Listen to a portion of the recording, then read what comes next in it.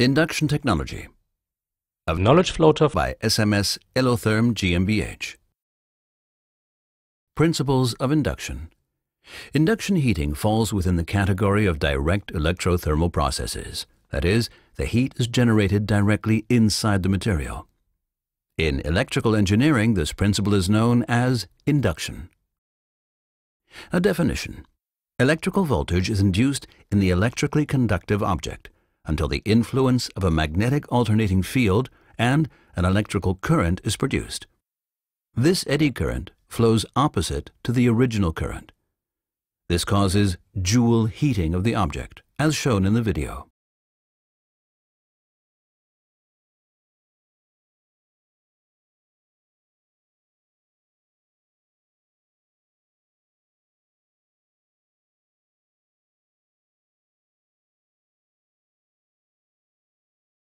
The benefits of induction heating include extremely high power densities, high heating rates, high electrical and thermal efficiencies, local power induction at selected points, and excellent process control. Applications for induction technology are heating for the purpose of forming by forging or rolling, heat treatment such as hardening or annealing, and joining such as welding or soldering.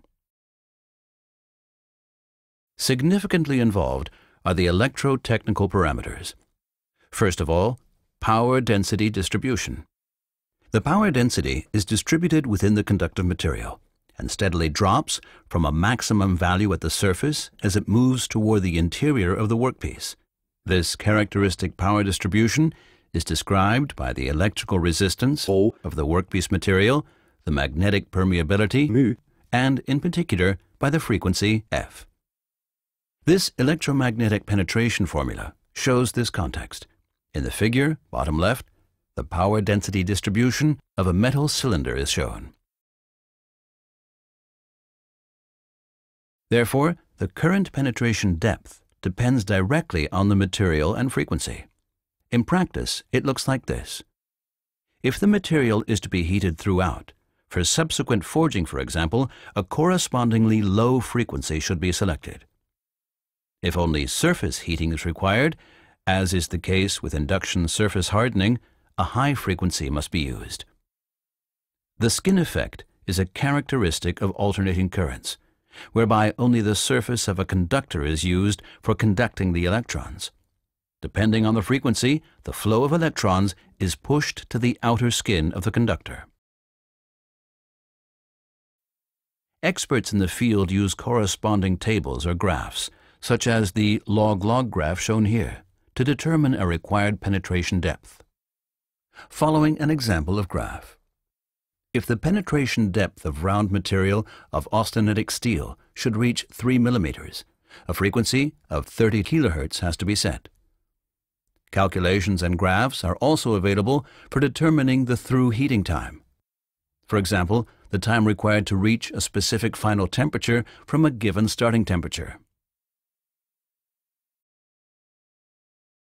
Let us come now to some examples of manufacturing processes.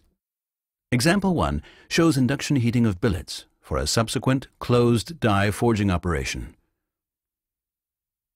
A large production volume of automotive parts, more than 85%, is induction heated and forged at around 1,200 degrees Celsius. See also closed die forming floater. The diameter of the round or square material is usually between 20 and 120 millimeters. The cycle times are between 2 and 12 seconds, depending on the level of automation used. Material throughput ranges from 300 kilograms to 6 tons per hour. Following an induction heating plant for billets. The plant consists of heating conductors as well as material feeding and discharge systems. The substructure houses the power supply with mains input, power breakers, one or more frequency converters, and capacitors for power factor correction, as well as the plant control system and the cooling water system.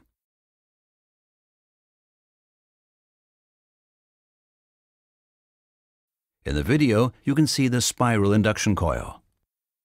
By the way, the surface temperature of the heated semi-finished products is captured by an infrared camera. Any material which is too hot or too cold is discharged. The pyrometer is located at the exit of the line. Example 2. Induction reheating in rolling lines.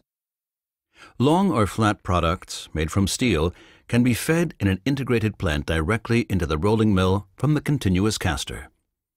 The billets or slabs which are still hot are reheated in a continuous pass in the induction plant.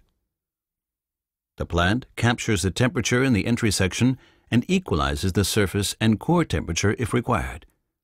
This ensures the perfect rolling temperature is achieved.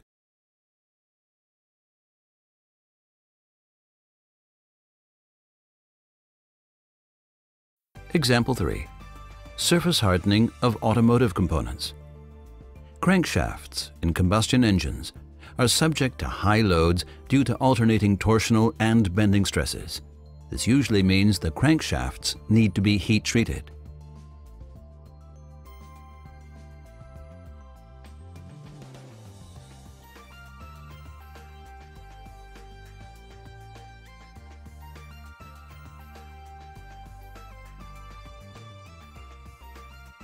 With rotational hardening, the crankshaft is rotated at 30 to 60 revolutions per minute under the half-shell inductors. The pin and main bearings are brought to austenitizing temperature at the same reproducible depth. For the following quenching process, quenchant showers are integrated to ensure that a homogeneous martensitic microstructure is attained. On the left, a lab configuration for determining the correct surface hardening depth.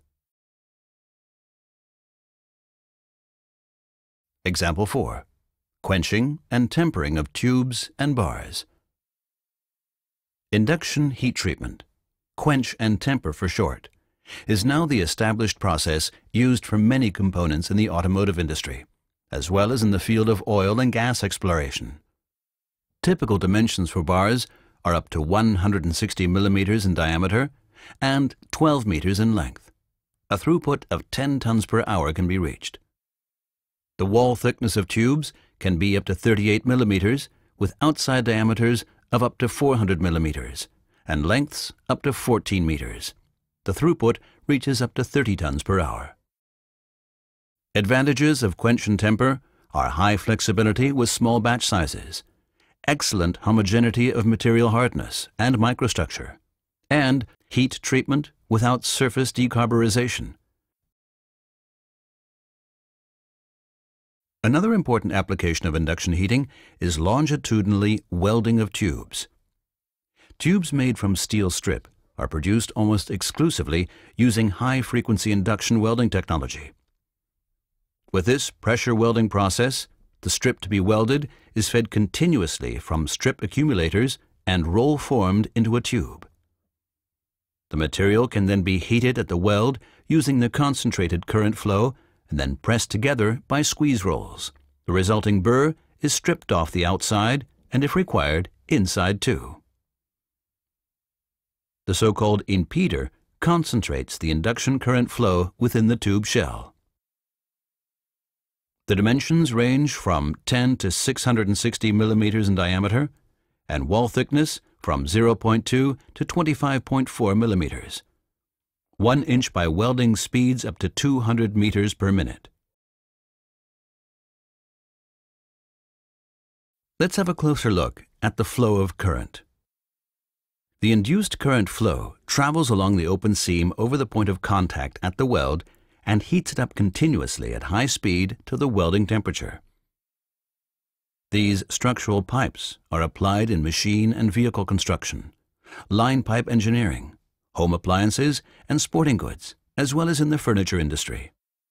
Suitable materials are ferritic and austenitic steel, aluminum, copper, brass, and also zinc.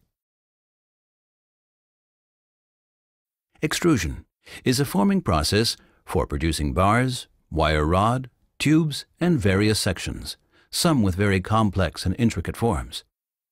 Here, an aluminum billet is heated to a forming temperature of around 600 degrees Celsius and pressed through the extrusion die using a stem.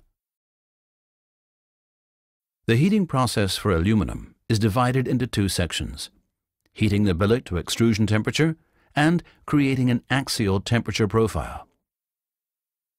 Creating a specific temperature profile in the longitudinal direction of the billet is very effective, particularly when extruding aluminum, as additional heat is generated by the forming process. To compensate for this heat, multi-layer windings and heating zones are used in such a way that the extrusion process itself is isothermal.